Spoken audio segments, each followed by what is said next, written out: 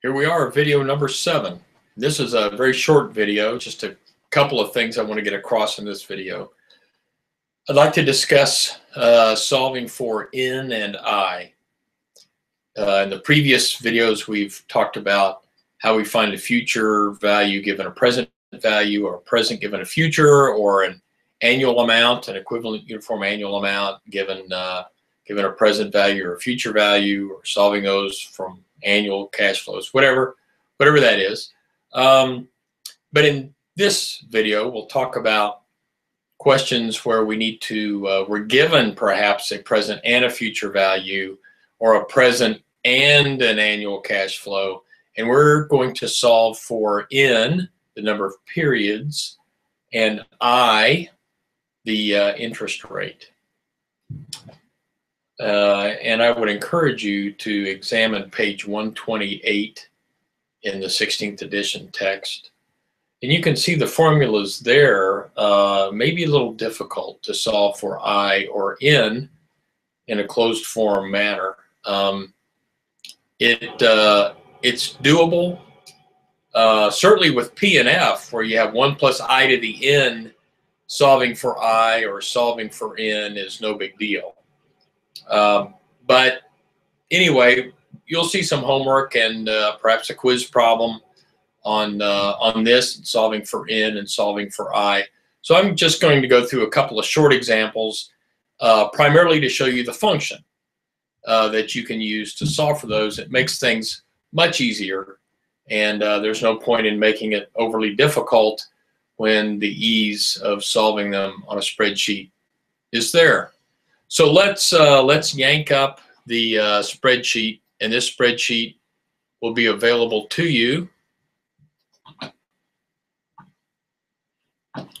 There you have it. We're going to look at the Solve for N tab. Here's the kind of problem we would face. You want to retire when you have $2 million in your savings, so you want to retire as a $2 millionaire. And your plan to get there is to deposit $12,000 into an account each year. So for example, if you made $120,000 a year, I'm sure you'd like that. You'd save 10% of that after tax. Again, taxes are not considered here. We don't address taxes until later in the term. But we will deposit $12,000 into an account, some sort of investment. This account earns, on average, 9% per year over the life of the investment. Considering only these deposits, how many years until you can retire?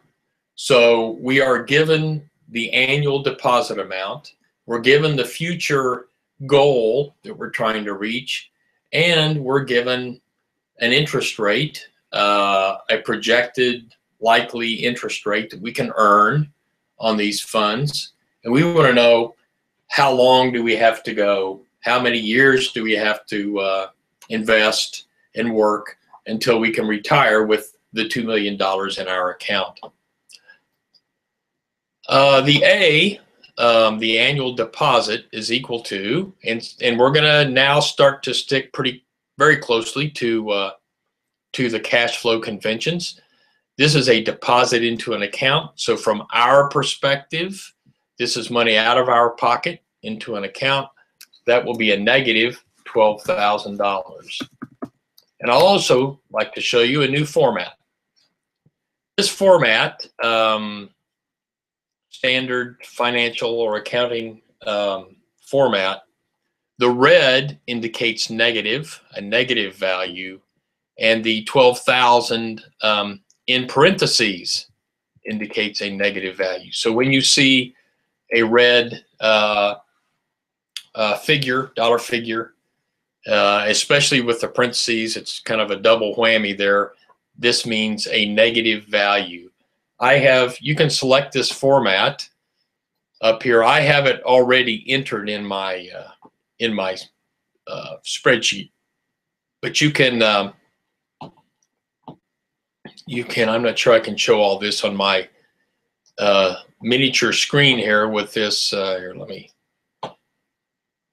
get there. Custom more currencies. We can come up here to more currencies. That would take us to dollars, euros, such as that. This is a custom number format, and you can see these are two options for the formats. So you can select one of those if you wish. I like the format where red is negative. Be that as it may, our future amount is $2 million. That's a positive cash flow. That would be when we retire, we would put $2 million into our pockets. Now, I know good and well that with $2 million, you're not going to get it all out in cash. You're going to do something else with it. But for the purposes of this problem, would be a net positive cash flow into my pocket, and the interest rate is 9%.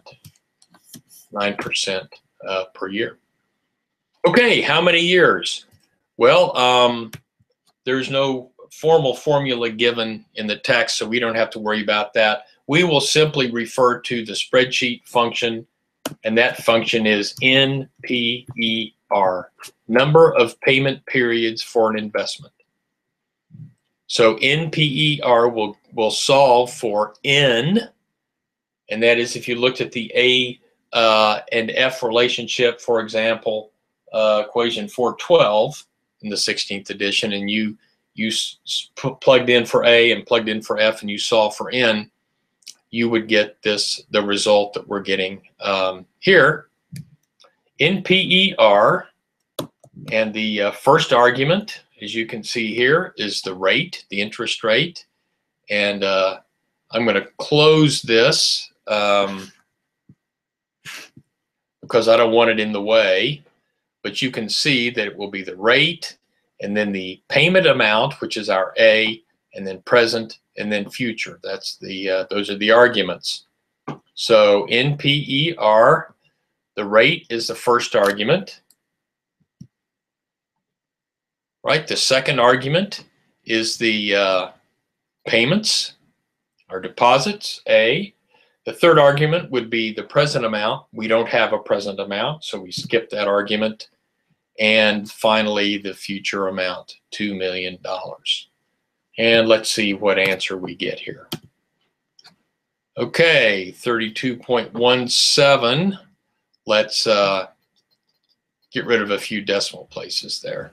32.17, and this would be, since our interest rate is in years, this is going to be number of years.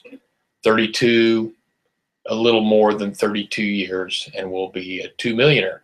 So if you can scrape together at the age of 22, for example, you graduate, and if you can scrape together $12,000 to invest each year, you can retire with $2 million in your account in 32 when you're 54.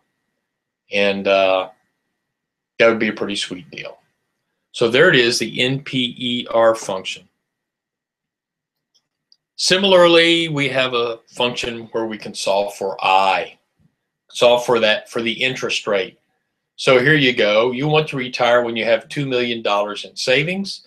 You're going to deposit that same $12,000 amount each year, and you're going to define now that you'd like to retire in 30 years. So the 32.17 was a bit too long for you, and you say, boy, I'd like to squeeze that in when I've invested for only 30 years. So what interest rate do I need to earn so that I can retire in the time allowed, the time I've indicated, 30 years, with the funds that I desire, the $2 million?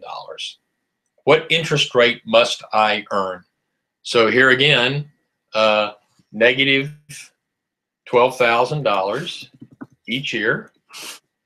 That was pre-formatted. It didn't just pop up with that. Future amount is $2 million. And the N is in years is 30 years. And since N is number of years, when we solve for I will be the annual interest rate, not monthly, the annual interest rate. And our deposits are annual.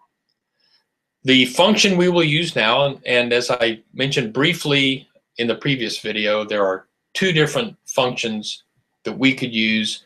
One of them is called IRR, for internal rate of return. That's something that we'll use later. I'll describe it later.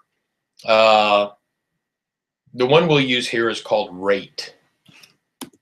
R-A-T-E, the rate function. And the rate function has the same, roughly the same arguments. Let me show you here.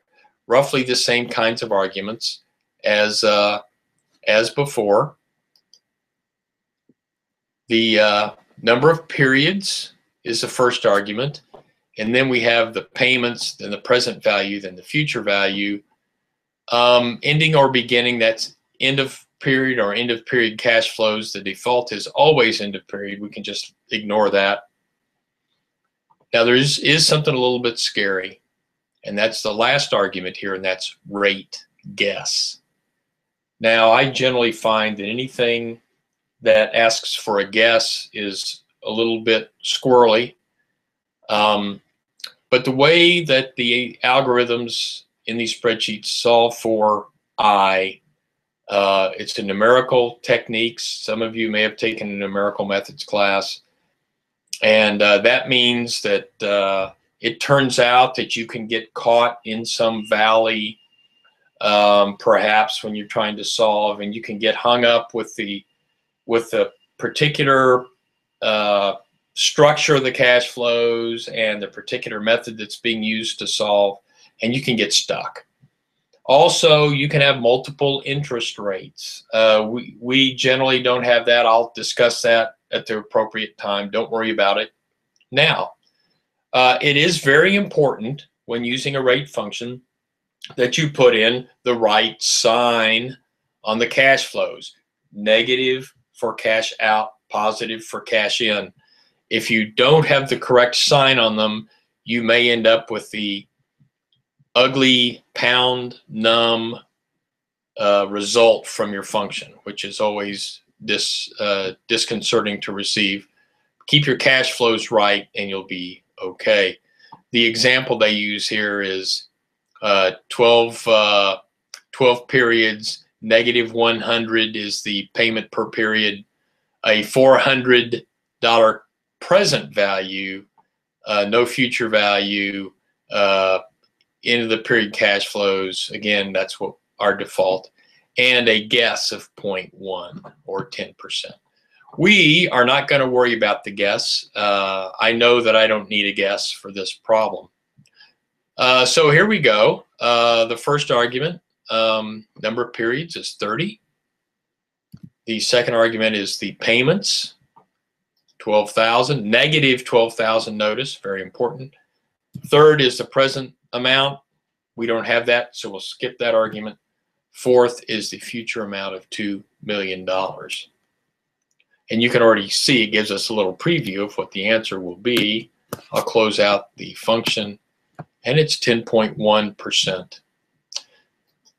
So if we'd like to retire after making those $12,000 deposits each year with $2 million and do so in 30 years, we need an investment or series of investments that will yield 10.1% each year. That's really it. Actually, that's solve for I, solve for N. We've got the NPER function, and we have the rate function. Those two functions will come in handy, I'm sure, on the homework either 3 or homework 4. I can't remember exactly which one. And it will also come in handy on a quiz question, perhaps, coming up soon. So that's it for video 7, solve for N, solve for I.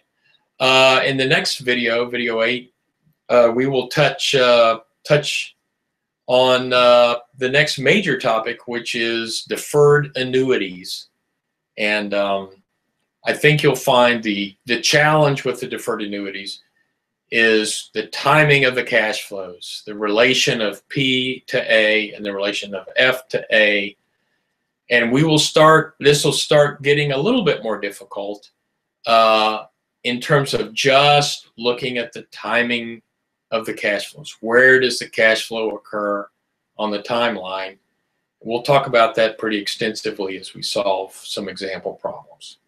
Okay, then I will see you on video 8.